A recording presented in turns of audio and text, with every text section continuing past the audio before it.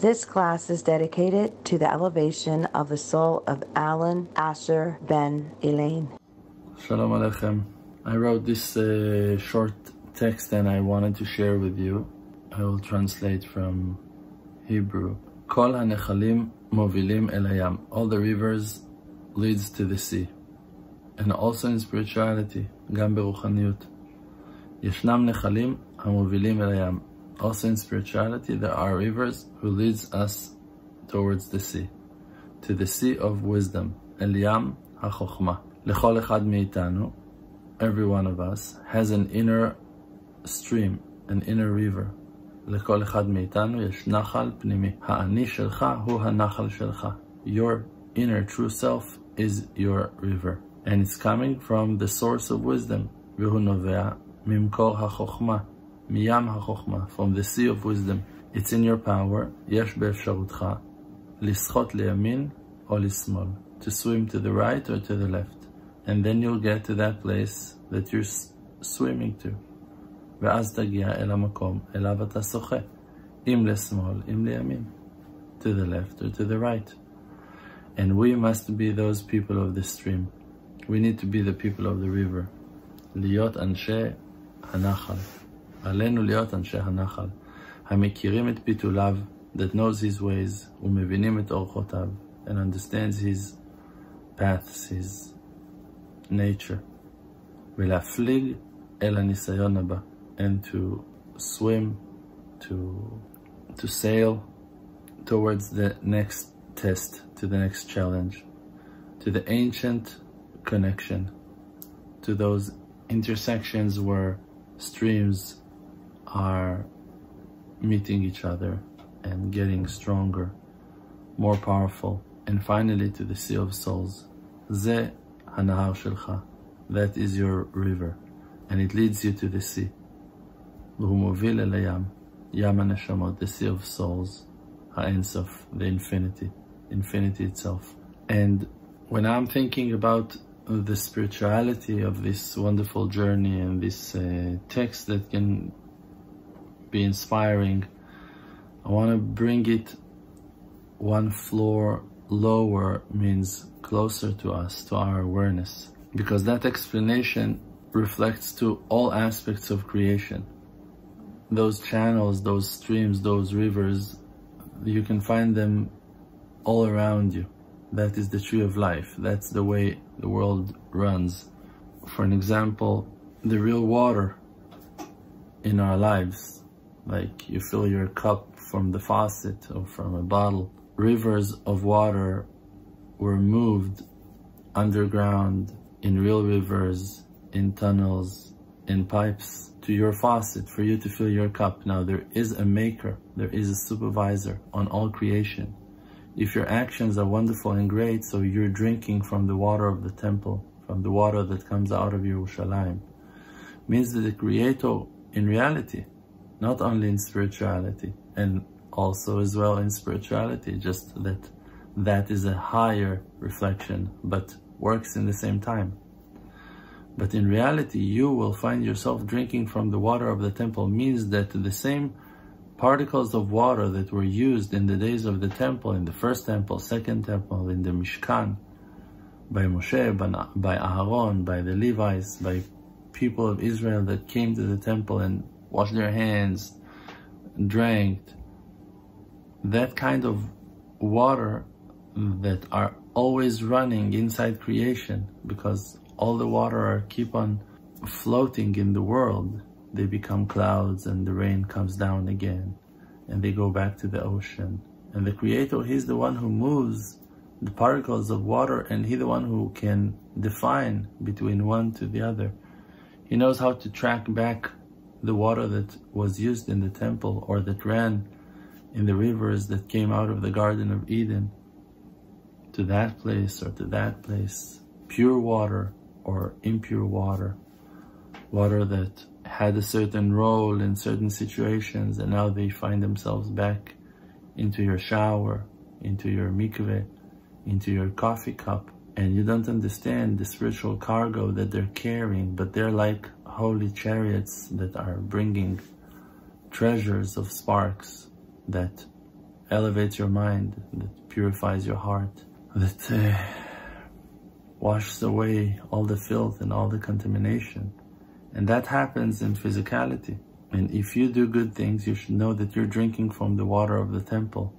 And if, God forbid, a person is filthing his actions, so impure water, bitter water are filling his being and contaminating him and filthing his mind with foreign thoughts, with bad thoughts, with sad and negative thoughts. And also there are different aspects of rivers and streams. And I want you to expand your mind and to see the creation of Hashem.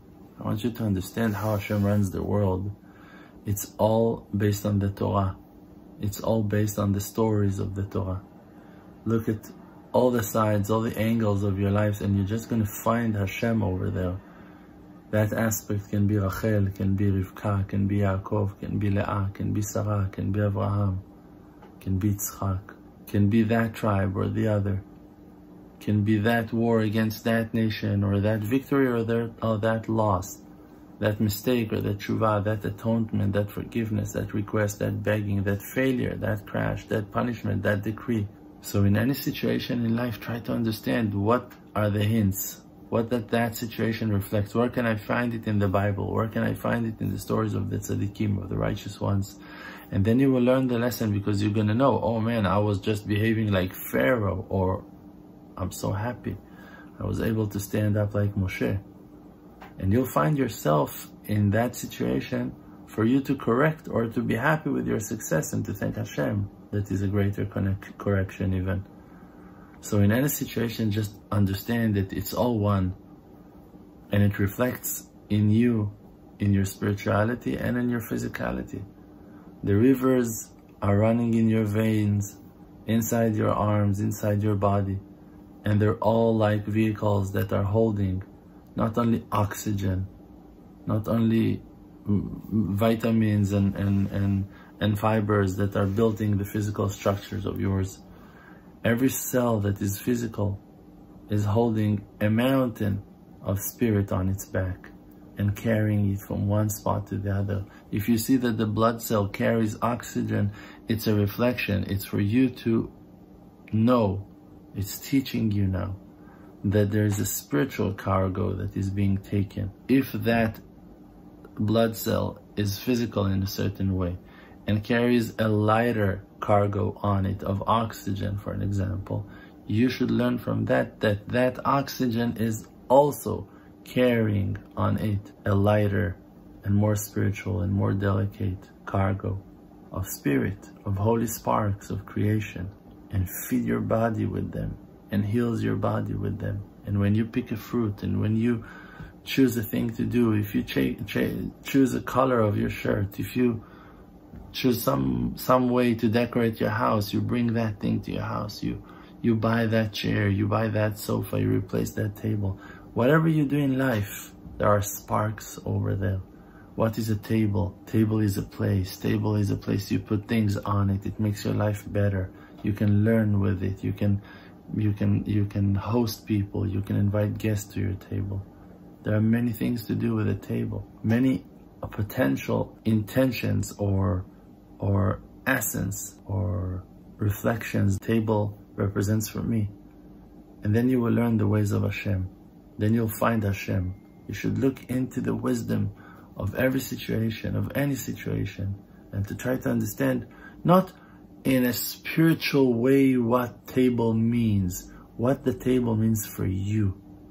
That is the highest level that you can reach through that table, through that river. And you are the river, because there are also streams of people that are walking in the streets and getting into their houses. Those are the pools. And over there, they're walking to the right and to the left. And then they, again, go out with the stream to the streets of New York, of Washington, of Yerushalayim, of Saudi Arabia. You have rivers in all the cities and underground and on top of the earth, between the mountains. We need to understand that the Creator is supervising on our lives in perfection.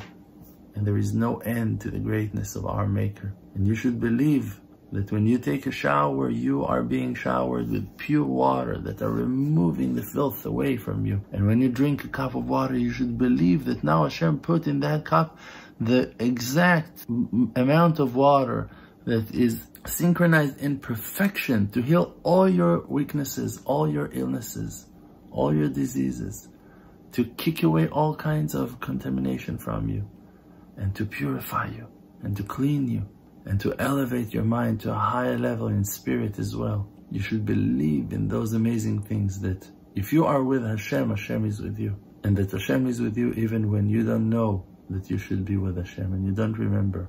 He reminds you. He will remind us all in perfection. Believe in yourselves and you will see wonders. Amen.